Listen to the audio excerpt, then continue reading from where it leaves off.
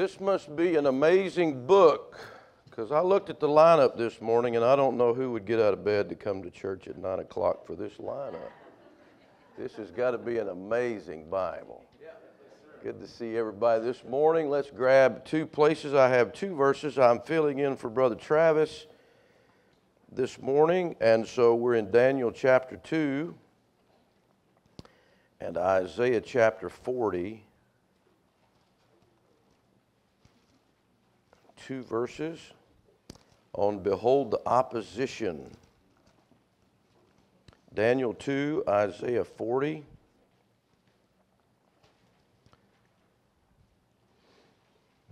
The Bible says in Isaiah chapter 40 and verse number 15, Behold, the nations are as a drop of a bucket and are counted as the small dust of the balance. Behold, He taketh up the isles as a very little thing. And then our other verse matching with that, Daniel chapter 2, verse 31.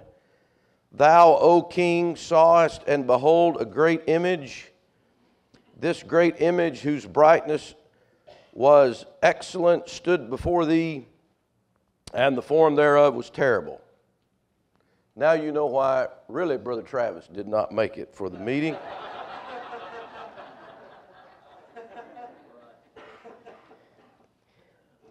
So, to find the Knox intent, we're looking at the great image of Nebuchadnezzar that was to be beheld, along with the verse saying, Behold, that the nations are as a drop of a bucket. In Daniel chapter 2, you understand that the wonderful explanation of this dream that God gave to Nebuchadnezzar, outlining the kingdoms of the world. And beginning with Nebuchadnezzar, because God began allowing the Gentiles to take center stage on the rulership of this world. No longer was there a king in Israel, nor would there be, until all of these Gentile kingdoms are completed. And so the picture of this dream, of this image, is the great image of the Gentile kingdoms, that we are still in the bottom half of that image. Those Gentile kingdoms, as the Lord Jesus told us in Luke chapter 21, verse 24, He talked about Jerusalem being trodden under until the times of the Gentiles be fulfilled. We're still in those times. The Bible tells us in Romans chapter 11, verse 25, but when the fullness of the Gentiles become in, we're going to have a new economy, and Israel again will take center stage. But as we go through each of these kingdoms on this image, and it's amazing, I think, that the Gentile kingdoms start with an image and they end with an image. They begin with Nebuchadnezzar's image here in Daniel chapter 2, as he says, Thou art that head of gold, he tells him in this text. Nebuchadnezzar was the beginning of that, and it will culminate at the end in those toes of that image. In Revelation chapter 13, the Bible lets us know that there will be another image that finishes that Gentile kingdom expanse, and that's the image of the beast. And just as Nebuchadnezzar is going to even make an image in chapter 3 and have people bow down, the same thing, you understand all of that history repeating itself with the Gentile nations.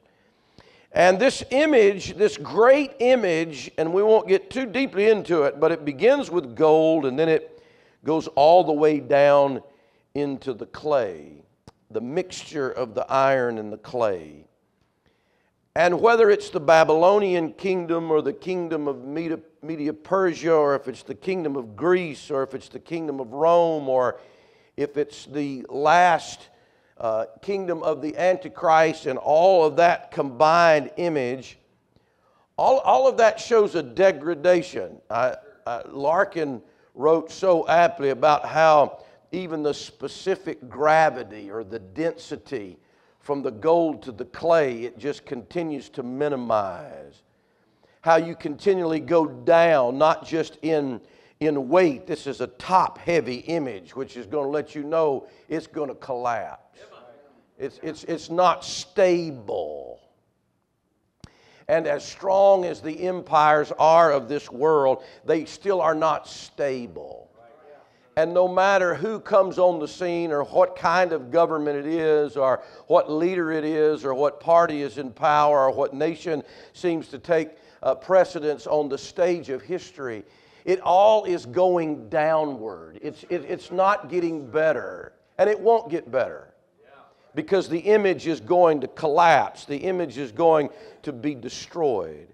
And so the value of this image from the gold to the clay, the density, the weight, all of that just shows you that things are going to constantly get worse as you are in this times of the Gentiles. And of course, the New Testament told us that. It told us in 2 Timothy chapter 3 that evil men will wax worse and worse. And if you think the world's going to get better, then I'm sorry, it's just not. It's just the way it is. And it doesn't matter. Again, it doesn't matter what the politics are. This image is going to continue the path that God said it was going to continue the path on. And the Bible lets us know that many of these kingdoms are very cruel. It's so strange. I think that we as Christians, and I'm guilty myself, we look at our lives just in the context of which we live, and we don't look at the rest of church history and how people had to live. And so it's harder for me to live the Christian life in this generation because I really don't have a good perspective about how people live the Christian life under all these different kingdoms of the world that they had to live. And the truth is that we don't have it too bad. If you were living under the head of the gold, then maybe if you lived and you were taken into captivity and somebody made you live without your choice, well, what thing we take for granted? You get to live where you want to live. Not under the image of, not under the head of gold, you don't. You live where Babylon tells you to live. If you're going to live back in Israel with whatever governor's there or whatever comes by and the insecurity of that situation without any protection, you maybe live there. Maybe you're hauled off to the Babylonian Empire, whatever your place is. Maybe he just killed you and you died, or maybe he took you and made you a eunuch. To live as one of God's people under that part of the empire be a very difficult thing. You're at totally the mercy. Justice, fairness, no. And God is still God. And His people that are faithful to Him still prosper and they still accomplish great things. But I'm just saying, living under that part of that image is pretty difficult. We saw Haman when I was preaching yesterday about Haman and under that Medo-Persia area, and that's a pretty harsh time to live under. Can you imagine if, of course, the people of God then, a little different economy with people of God now, but can you imagine if there was a decree of genocide on all Christians? How would that be to live under? And you had to stay and fight for your life, and you have to bow. That'd be a hard kingdom to live under. When you keep moving through that image, then you go down into the Roman Empire, and the Bible even tells us in Daniel chapter 2 how cruel that empire will be, and that iron. He talks about how that harshness, that bruising empire of Rome, it will bruise, he said in verse number 40, that fourth kingdom. See, look at Daniel 2:39. Look at that. After thee shall arise another kingdom inferior to thee. So the kingdoms just get more inferior as they go along.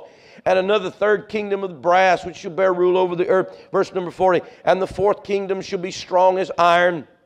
That's Rome. For as much as iron breaketh in pieces, that's pretty cruel, that's pretty violent, it's pretty hurtful, and subdueth all things, and as iron that breaketh all these, shall it break in pieces and bruise.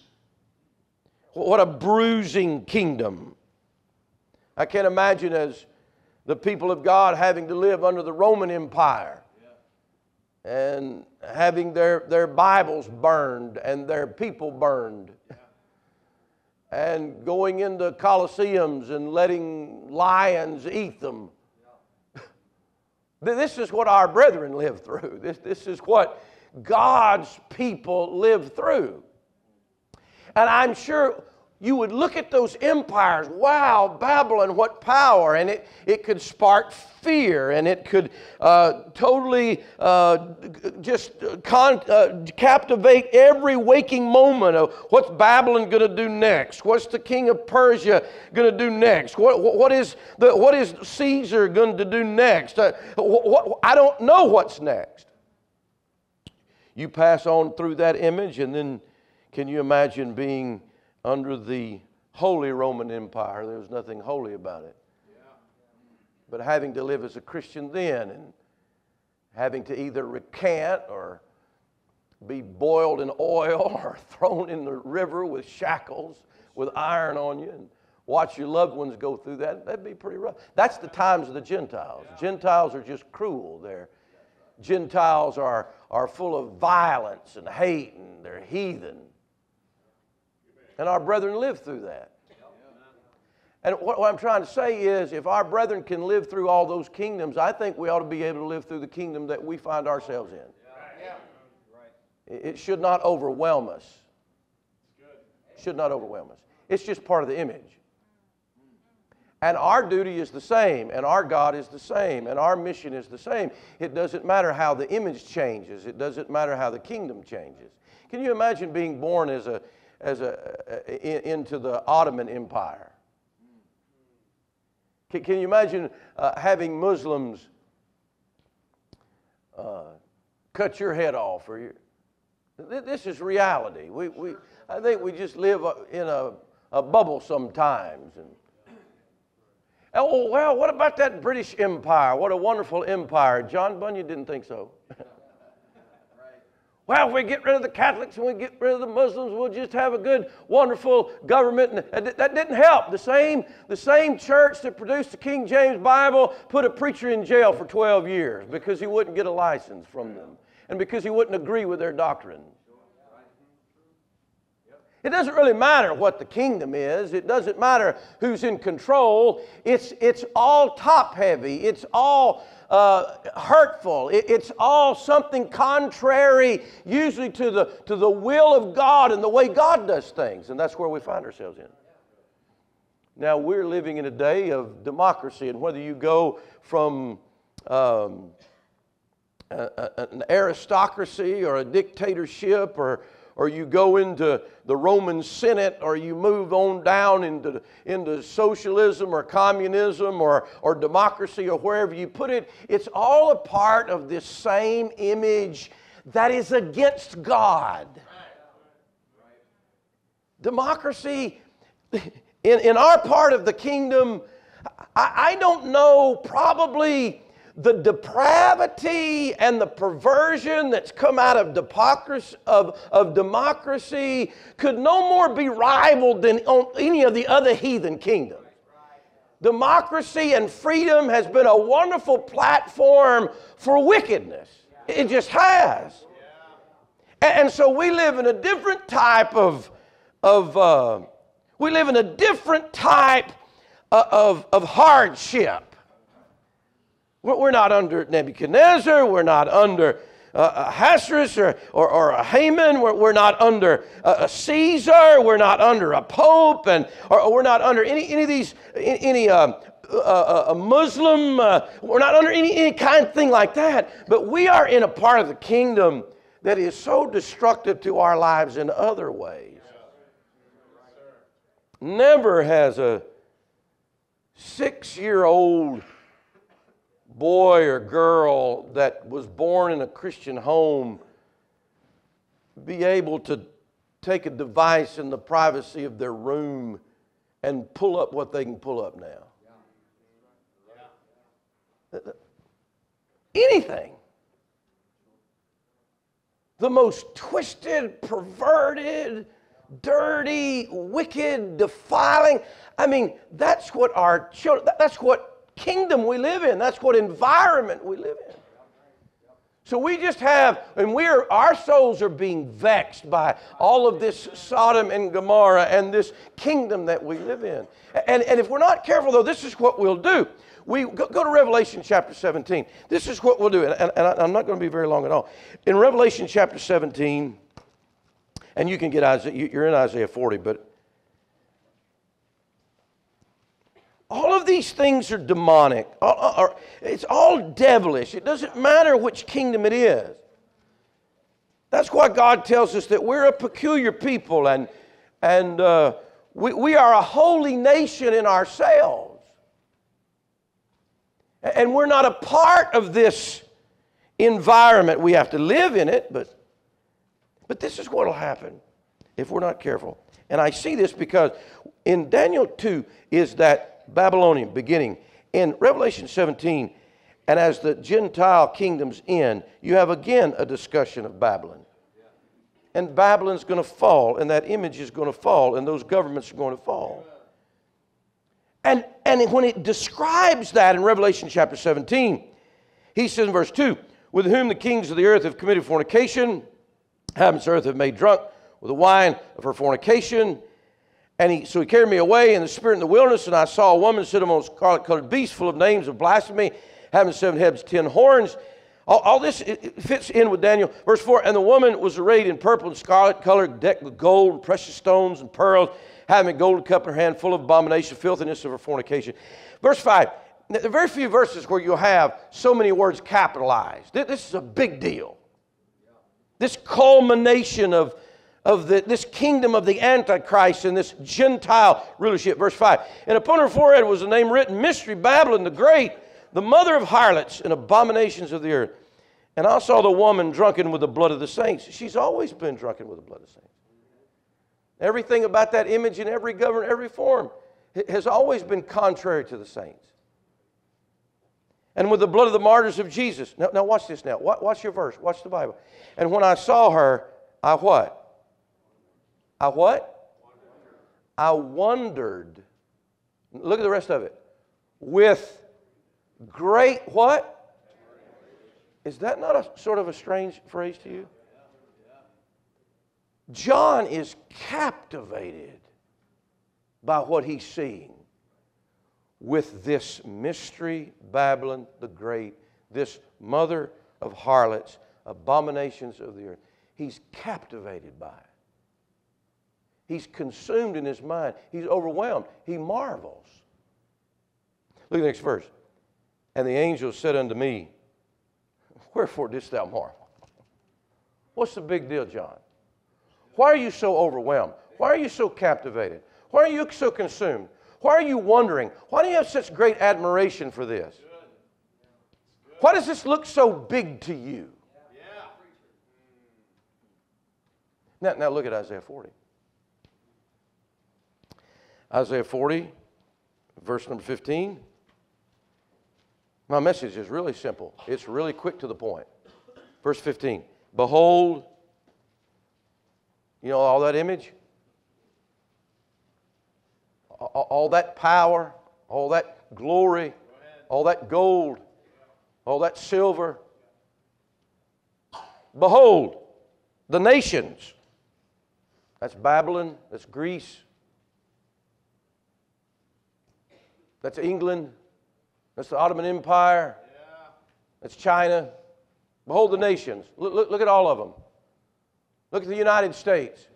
Just look at all. Take all the nations and just look at them just for a minute. Behold them. I want you to look at them.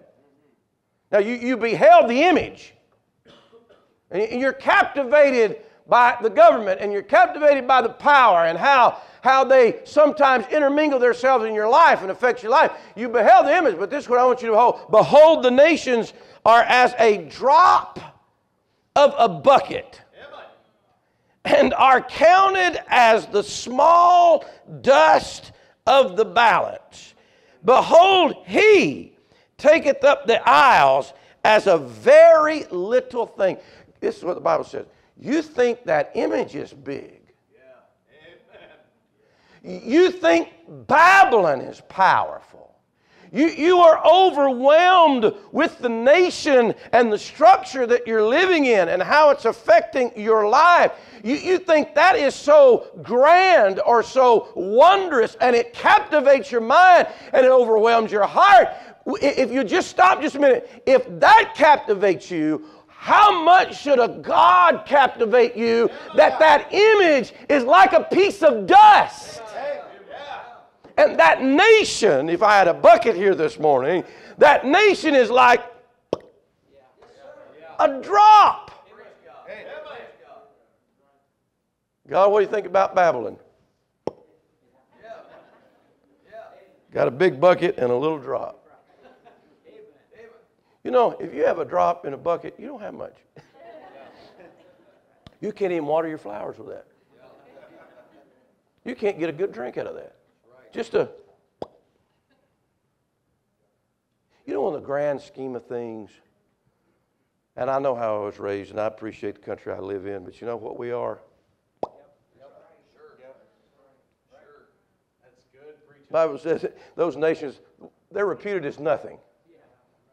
To God, just nothing. So, who's going to win the House? Who's going to take the Senate? Wonder who will be the president. Wonder if the black helicopters are coming. Wonder if I need to prepare and get me a bunker.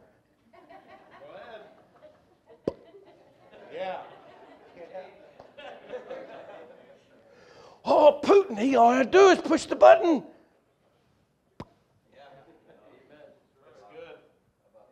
China. Oh, they're watching us on TikTok. And they're killing us with a virus.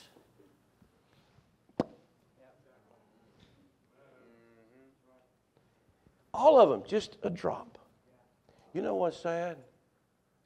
We are more consumed with what is going on in the kingdoms than we are with our God.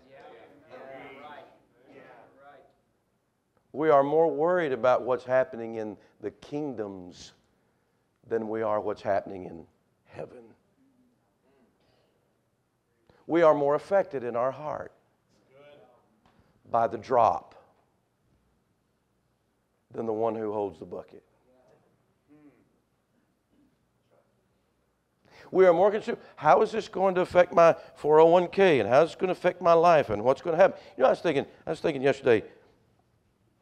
You know how the world could change so dramatically this fast, and everything that you've ever known is over. I mean, a lot worse than COVID. And of course, we all pray as good Christians, rapture's going to take place for all that bad stuff. I don't know. God didn't say, I won't let them drop nuclear bombs until you leave. He didn't say that. Well, what will we do?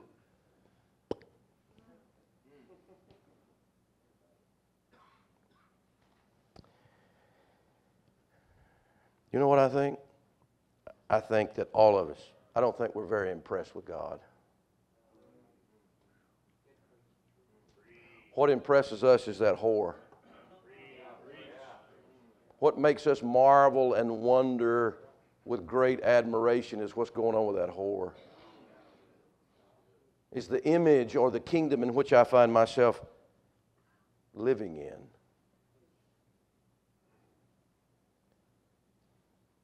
If they're this powerful, what should I think about God? You know why we're stressed? People stressed out. You know why they're stressed out? Because we magnify what God tells us to view in a small way. That great image, in comparison to a great God, is nothing. What's going on in my life in comparison to God is nothing. You know what he says? He says, for our light affliction, which is but for a moment. You know, if I'd have the proper perspective about my life, I wouldn't be so overwhelmed by the afflictions of my life. I would look at them as a small thing in comparison to a great God. But I have a hard time doing that, don't I? My afflictions and my problems look so much bigger than God, though they are not. It's so easy for me to be entrapped. That's why the Bible tells us to think on these things. Because we'll be thinking on things and make them so big. And our lives will be overwhelmed in our lives. And overtaken with all these thoughts of life, when all these things are so small in comparison to the big picture and to the greatness of God. It's just a drop. The Bible tells us to set our affection on things above, not on things on the earth. The Bible tells me that my life is just a vapor, appears for a little time, vanishes away. If I'm living in the Babylonian kingdom, if I'm living in the Russian kingdom, if I'm living in the kingdom of North Korea, if I'm living wherever I'm at, and no matter how hard it gets, if I'll have the proper perspective of God and see how big He is and see really how small everything I'm going through, and it doesn't look small to me. That's why the Bible tells us to magnify God. We're to magnify Him. You can't make Him bigger, but He sure don't look big enough in our hearts and our minds. But our problems look big, and our life looks big, and our circumstances look big. And He says, it's just a little time. You know what I've learned? You can get through anything if it's short enough. I just recently had gallbladder surgery, and I was determined to put it off because I have things to do. You know, you can't let something like surgery get in the way of doing what you need to do. And the doctor said, well, you're going to have surgery regardless. I said, well, I don't have any gallstones. You did all those tests. I'll just eat right, you know, take all the remedies everybody tells me to take, and I'll be good. I'll lose weight. That worked for a little while. Then it quit working. And so I learned if I didn't eat, that I wouldn't hurt. I knew what I said, Lord, I got a missions conference. I got to go here to preach. I got a missions trip to take. I got to preach Sunday. I can't do this right now. And that pain, I'm telling you, I thought I was having a heart attack. And it just kept getting worse and worse. It'd go away and get worse and worse. And finally, I had one last meeting. I said, oh, all right, God, I'll have surgery on Monday. Just get me through this last meeting and Sunday. And I prayed and prayed and prayed. And God helped me, but things started getting real bad. On Saturday, I just stopped eating altogether. Nothing. And from Saturday to Monday, I made it. And I got through church Monday or Sunday. I don't know how I did it, but I got through church Sunday. But by Sunday night, I'm telling you what, I was hurting so bad that all those narcotics I was popping wasn't helping. I'm talking hard stuff. I had my boy take me to the emergency room at midnight. I said, I can't take this anymore. I'm having surgery at 6. I said, no, I need it now. If you don't give it now, give me something. Okay. You can go back, sit back there for a few hours. We'll try to get to you. I'm going crazy. I can't take this. I'm telling you, when I can't take it, I can't take it. Guys, you can get in so much pain. I'm telling you, I understand why some things happen with some people's lives. I could not take it anymore. God had mercy on me. He eased it off. I went to the surgery.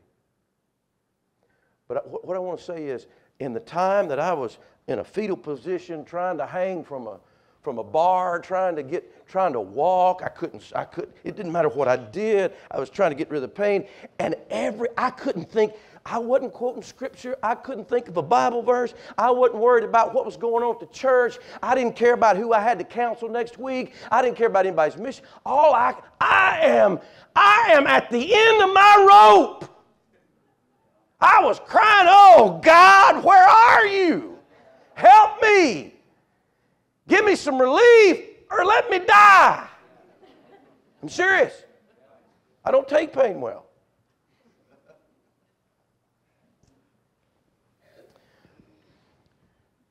But as soon as Monday morning came, it's all gone. And that which totally controlled every thought I had was removed that fast. No more pain, no more thought about it. And I was thinking, God, if I can just get to 6 o'clock, just get me to 6 o'clock, please. And it kept ticking and ticking. If I can just make it to 6 o'clock. And I walked in there early. Please, let me in. She started asking me COVID questions, and I was not a very spiritual person. I said, if you can just get me to 6 o'clock. And it's over. It's like that dear lady going through that childbirth, but it's not going to last forever. And then it's gone. And it doesn't matter where we find ourselves in our lives with our problems. It doesn't matter what kingdom we find ourselves in. Guys, it's only for a little time. And God says, I'll get you through it. I'll get you through it. Because what you need to see is that I am a lot bigger than the biggest thing that's on your heart. And the biggest thing that's on your heart is just a drop. Lord, thank you for the Bible. Thank you for a good perspective of life. Help us to live that way. In Jesus' name, amen.